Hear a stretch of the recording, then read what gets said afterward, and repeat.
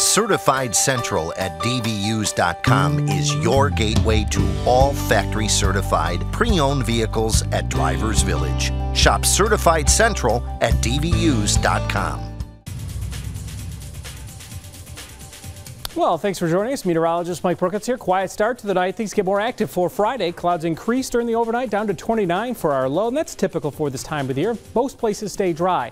There'll be some lake effect snow showers developing well to the north and northwest of Onondaga County. And east of Lake Ontario, the snow, lake effect snow is going to add up. We've got some warnings in Jefferson and Lewis County, an advisory in Oswego County.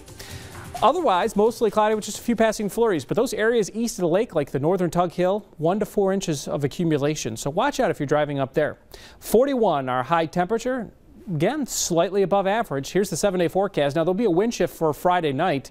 That drops the bands after midnight down into central New York.